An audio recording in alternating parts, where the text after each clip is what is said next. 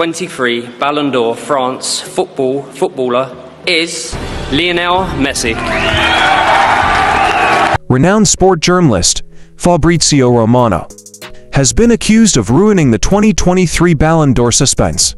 Ride with me to the finish as we delve into this matter. On October 30th in Paris, France, the 2023 Ballon d'Or award ceremony was over. In the end, it was Ballon d'Or number 8 for the Inter Miami and Argentine football superstar Lionel Messi, who was rewarded for his World Cup heroics with Argentina. 23 Ballon d'Or France footballer is Lionel Messi. But the excitement didn't stop there.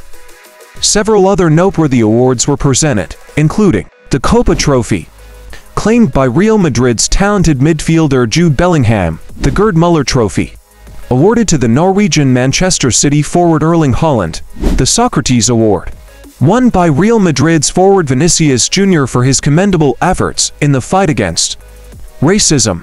After the ceremony, some football fans have deeply expressed their grievance and annoyance toward sport journalist Fabrizio Romano, accusing him of ruining Ballon d'Or and football signing suspense.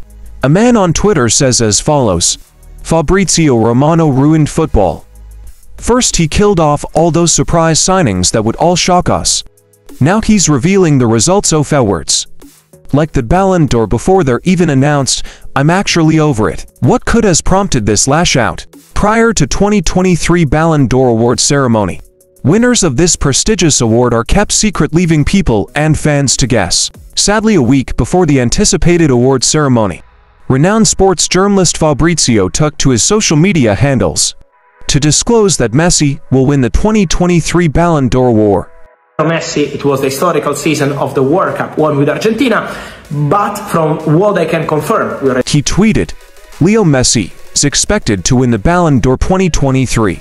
Understand that all the indications are set to be confirmed, but Messi will be the final winner once again. Official decision to be unveiled Monday night in Paris. It will be Messi's historical win. Not only that, fourth day to the award, he disclosed that former Chelsea striker Didier Drogba will present the award to Messi. His tweet reads, Didier Drogba will give Lionel Messi his Ballon d'Or number 8. It will happen on Monday in Paris. Adding to that, a day before the award, he reinforced his claim that Messi will win the award. He said, Lionel Messi will be announced as the Ballon d'Or winner tonight, his Ballon d'Or number 8.